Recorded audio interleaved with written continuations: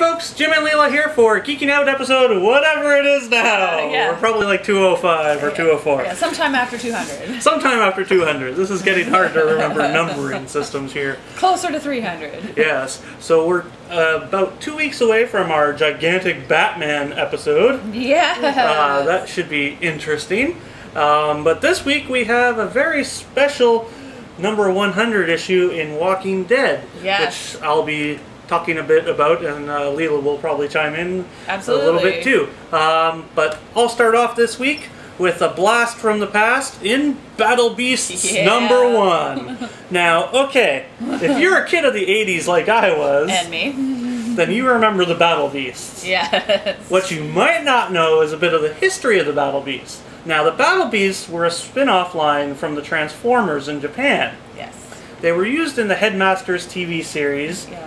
And I believe they even had a short-lived series of their own.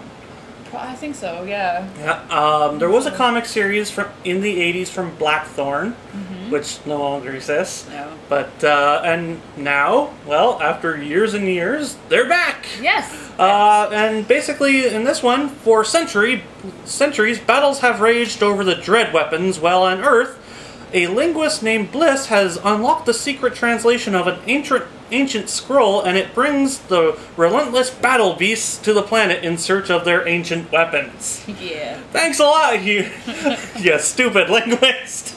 It's always the linguist messing it up for everybody. Yeah. First it was the dumb rednecks who destroyed us with Martians, and now it's the damn linguists. Yes. Alright, so this is a really nice callback to the 80s series, and I really enjoyed it. It was actually quite well written and really well drawn, which is saying a lot for an IDW book, because sometimes the cover is the best part. Yeah, sometimes. But I actually had a lot of fun with this one, and if you're a fan of the Battle Beasts, which are coming back to toy shelves probably pretty soon. Because everything old is new again. Exactly. You're probably going to enjoy this. And if you get a chance, go pick up Headmasters on DVD and have a good laugh at that series, because it's utterly hilarious. Okay, so next up for me is Revival number 1, which is very interesting. That's released the same week as Walking Dead number 100. But anyways, you'll see why. So one day in a quiet rural town, the dead come back to life. Woo! Yep. Wait, what? Yeah. And Officer Dana Cypress must deal with the media scrutiny, religious zealots, and government quarantine that has come with the revivers. Now Dana must also try to solve a brutal murder, and everyone, living and dead, is a suspect. So I really loved this. It's actually not your typical zombie book, at least not yet. It's, kind of early to tell if it's going to turn out to be typical, but I really enjoyed this. It had great twists and turns from the writer, Tim Seeley. Yep. Awesome. And gorgeous art by Mike Norton.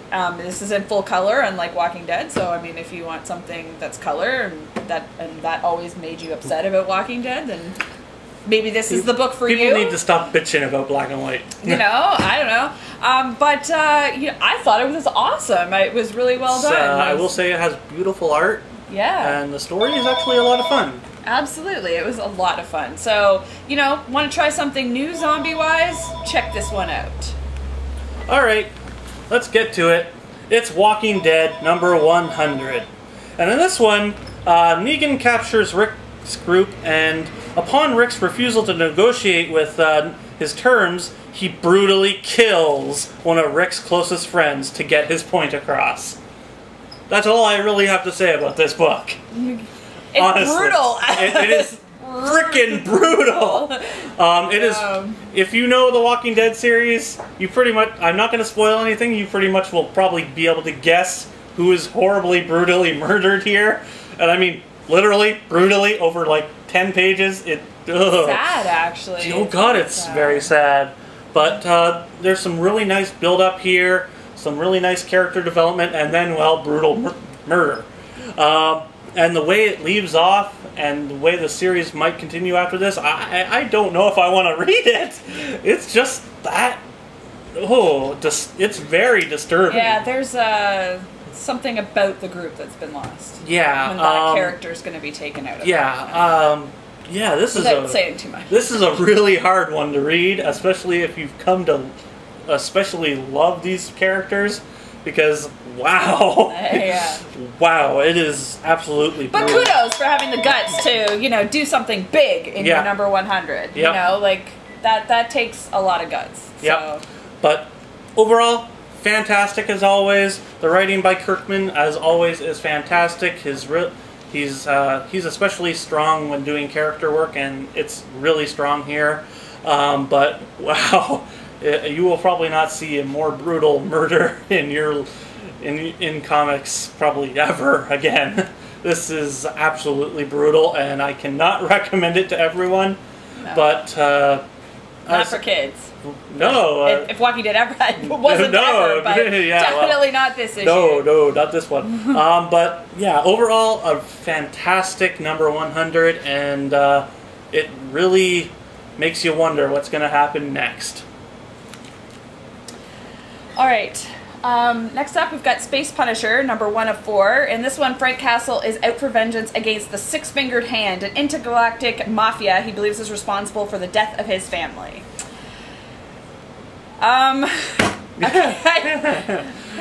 Just the title alone sounds bad enough. Yeah, I didn't like it at all. No, you don't say. No, it's really hard. I couldn't really come up with something really positive to say about it, because normally I would be out there and say at least there's this, you know. But I didn't like it at all. I didn't like the story. I didn't like the art.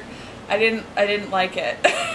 So if you're there's your review. I didn't like it. If you're a Punisher fan, maybe you will like this, or maybe you will feel as I did that this did not need to be done. All right, next up, another blast from the past. It's Transformers Regeneration One, number 81. Yes. And in this one, written by Simon Furman with art by Andrew Wildman, peace has finally come to Cybertron, but underneath the surface, plans are coming together for a dark future. While on Earth, Megatron rules over the ashes of a once beautiful planet. Yes. All right. We have these 2 new series that are going on, and then all of a sudden, we're going to go back to finish this other one. Yeah. Right? Basically, this is a continuation of the original 80s/early 90s Marvel comics by the same creative team. Yeah. So that's actually pretty interesting. But why? here's where it gets a little odd, okay? We've been pretty much indoctrined to a certain style of Transformers for the last, 10, 15 years now. Yeah. This goes back to the almost humanistic style of Transformers comics from the 80s. Which, if you like that, great. Yeah, but it's really off-putting here. Yeah. Because we're so used to a different style from it, and just to go back into this style all of a sudden is, well, a little off-putting. I mean, the story-wise, it's good. I enjoyed it. Andrew Wildman's art is, well, off-putting a bit, but it's still good. It's just that I don't know why we needed a continuation. It pretty much ended on a perfect note. So I will say, if you're a Transformer fan, you'll probably really enjoy it. It's not exactly for me, but I mean, if you're looking for a continuation of the classic Marvel series, this is it. This is your chance to see what happens next. And not a lot of comics get that chance, so yeah. If you want to check it out, but I can't highly recommend it, except for major Transformers fans.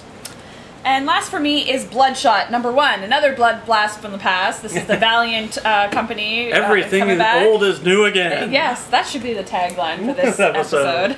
Yep. Okay, so Bloodshot was made to be the perfect soldier. Pumped full of nanites, he can regenerate from traumatic injuries, survive hostile and toxic environments, shapeshift for a limited time, communicate without the use of radio or other devices at long distances, and he has increased strength, speed, and reaction time, and lots more. So, but his life is a complete lie. Hooray! Wait, yeah.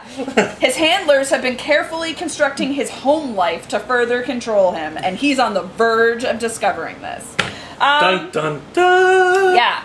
This was awesome, actually. I kind of sounds like True Lies to me. Yeah, kind of. Except, you know, if Arnold had nanites. I don't know. Anyway, I don't have nanites. You're crazy. But Bloodshot is probably the best thing that came out of the Valiant universe for me before. So yes, surprised that this was really good, but in a way not surprised. You know, this is a great art, well-crafted story. I can't talk highly enough about it. I love this book. Check it out. All right, and last up for me today is Hoax Hunters #1.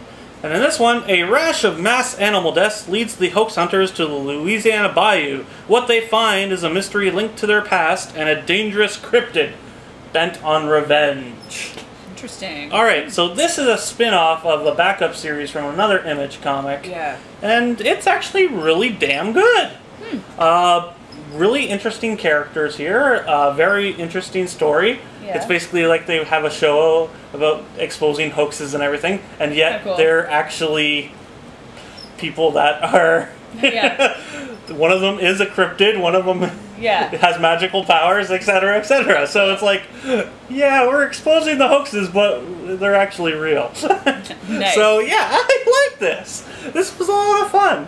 The art is fantastic. The story is a lot of fun. I haven't seen anything like this in quite a while, and this was actually a lot of fun to read, and it's got some really interesting characters that you actually kind of start to like after the end of the book. So good week from Image this week. Good week for Image. It pretty much was a Image/IDW week this week, pretty much. So yeah, check this one out. It's actually quite a lot of fun if you get a chance. I know I quite enjoyed it. Alright, so that brings us to the close of another episode. We will see you next week after another brutal, brutal murder. Brutal.